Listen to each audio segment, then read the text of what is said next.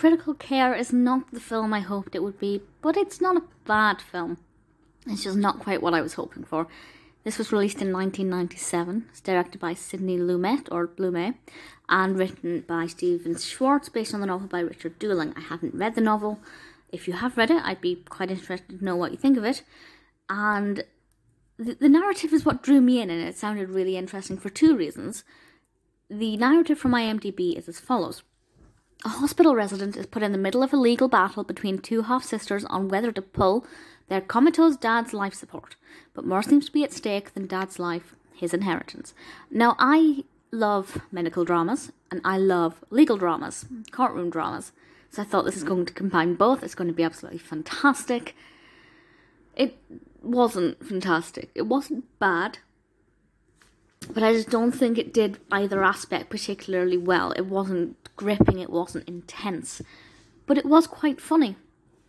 And I think James Spader as Dr. Ernst gives a fantastic performance, and for me, he kind of kept the film going, because there were times when I thought this narrative's not going anywhere.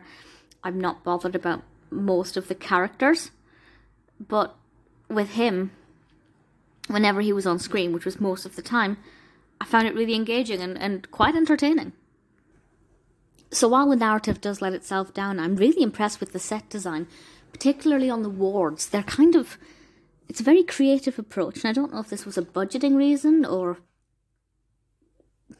some other reason, but the way they've designed the hospital wards is really, really intriguing, and it really draws the eye in. It's very white. There's no, you have like the bed and the whatever life support or machinery is needed, but everything else is crisp and white, and it's really weird. It's weird to watch, but it's absolutely beautiful.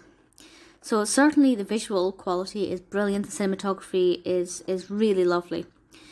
The acting is good. I have no issue with that. The casting is really good. And we also have Helen Mirren in this, and Anne Bancroft, Albert Brooks, Jeffrey Wright. Everybody, I feel, suits their role well, and I have no issues with the acting, no issues with the camera work. The set design is lovely. The narrative is interesting, and it is quite comedic. Sometimes it's quite dry humour, but it works. It's not the grippy drama or comedy drama I was expecting, but it's good enough. Would I recommend it? Yes, I think I would.